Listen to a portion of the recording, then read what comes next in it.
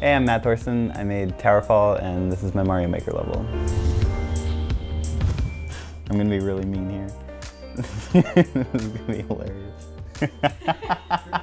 I want to make a really hard, really precise level, which I'm kind of known for. I wanted to make something based around the idea of getting a mushroom and instantly losing it. I think it's pretty reflective of just how hard my games are and how unforgiving and precise they are. The audio in this game is just incredible.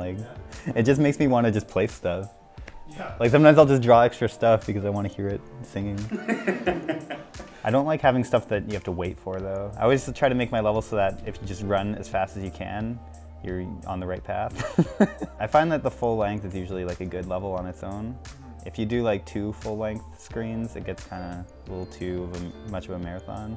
I like the constraint of no checkpoints personally. I feel like it forces you to think about your levels better.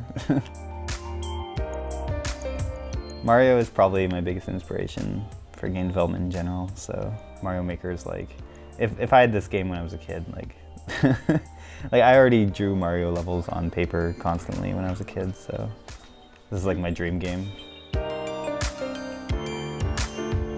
Just the joy of game design is so important to me that I guess it captures that so well, better than anything I've ever seen.